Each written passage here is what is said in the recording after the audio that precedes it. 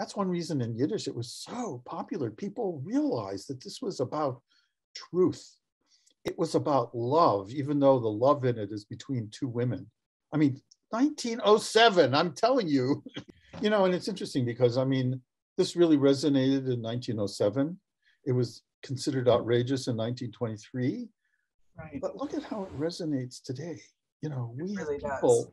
who are trying to ban books, Constantly. right?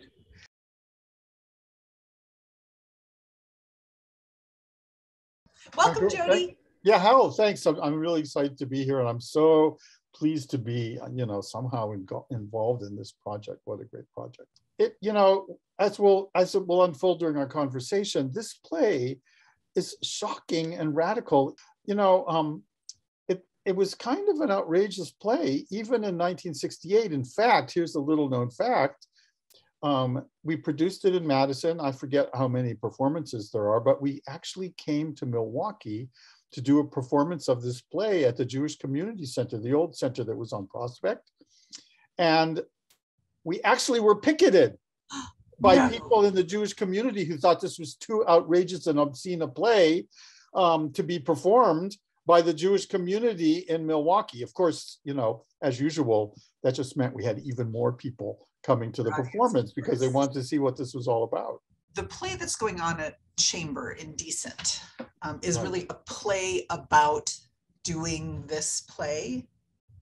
That's right, and it's such an exciting project, and I'm so excited that the Chamber Theater is doing it. It's about theater, it's the power of the arts, it's about freedom of speech, it's about all the things that went into it. And so actually Indecent is kind of a play about the history of this particular outrageous play, God of Vengeance. Absolutely. It's interesting, the original production of it was a female playwright, Paula Vogel, and a female director. Right. And it really emphasizes this, a point of view of women, although not exclusively. I mean, there's just so much that goes into this play, which I think each of you watching this should see both Indecent and see the reading of God of Vengeance, so you know what this is about. And we're offering people a discount on God of Vengeance. You get $3 off your God of Vengeance ticket if you go see Indecent, because we really want people to see them both, so that when you leave the Talkback, we have a lot of things to discuss. That's fantastic. Perfect. So, one of the things it's an old Yiddish play that has one sort of context, but this idea that the script discusses religious hypocrisy and prostitution and sexuality and homosexuality and patriarchy and rebellion of youth, and it's just so chock full of themes that are relevant. The Madonna whore complex. You've got the virgin and the prostitute, and how those two things are valued or devalued. Absolutely, it's fabulous. How did this? How did you know what? I think I'll describe to you the first scene of the play to give you some sense. Now, first of all, keeping in mind, this play was written in 1906. The first production was in 1907. We're talking about more than 100 years ago. So the very first, the first scene, it's this nice traditional Jewish home, the papa probably wearing a kippah in most productions, the mama with the sheitel, with the wig, the virginal daughter Rivka. And at the very beginning of the play, they are in the process of the father has commissioned a Torah scroll, which he's going to keep in the bedroom of Rivka, the virginal Rivka. The idea is that this will bring them good luck. It'll bring us prestige in the community. It'll help them find a really good bridegroom for Rivka, and so forth and so on. This kind of almost stereotypical view of a prosperous family. And little by little, it becomes clear. But yeah, little by little, it becomes clear that the family business is in the basement, is a brothel. And not only that, but the virginal daughter Rivka is having an affair with one of the working girls downstairs. Now, keep in mind, And the mother is a former prostitute. And she was the madam, you know. And so keep in mind, this is 1907, you know. It was wildly popular. I mean, Sholem Asch, the playwright, was he's one of the great Yiddish authors. He was in Eastern Europe and then eventually came to America and spent the rest of his life in America. The first production actually was not in Yiddish, but in German, in Berlin. But there were productions all over the world in all these different languages, including English, including Russian.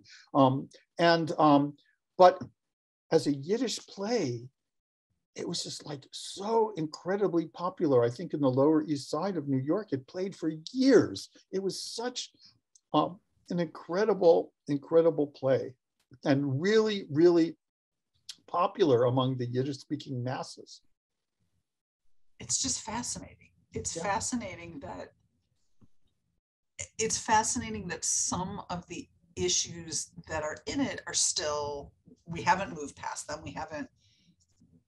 Right. You know, I mean, I think especially today, you know, I mean, the story of the play Indecent is really about what leads up to this major trial. I mean, the play was closed down by the authorities for obscenity, for indecency.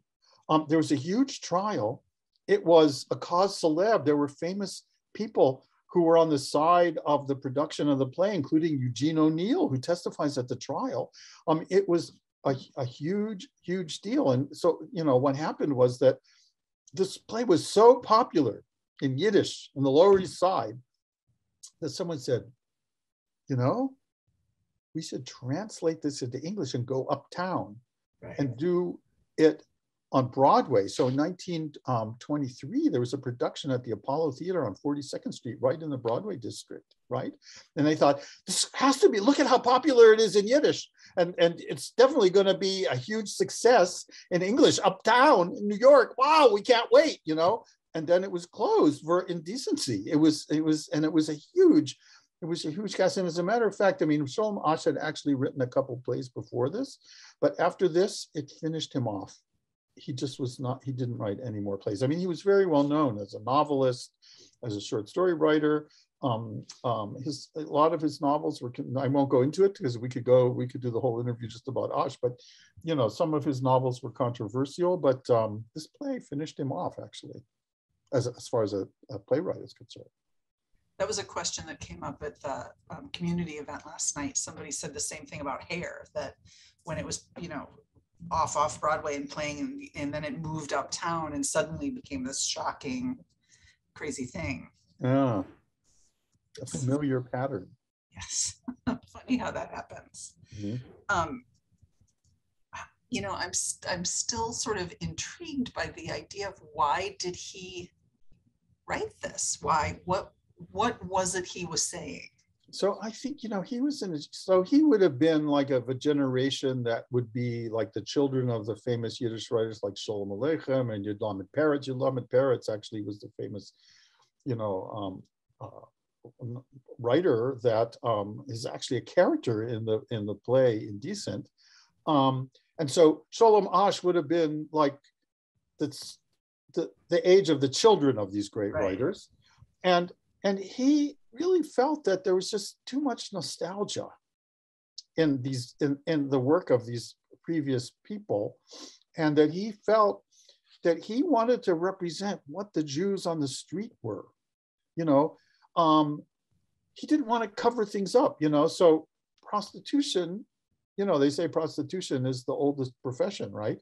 So of course it existed in the Jewish and the Yiddish speaking community, but you know, Shah, you don't write about that, you know. But he said, no, I want to show people who people are, and this is part of who people are. It might be unpleasant, it might be tawdry, but you know what? We Jews are not only pure, and I want to write something that is reflects the reality on the street, you know. And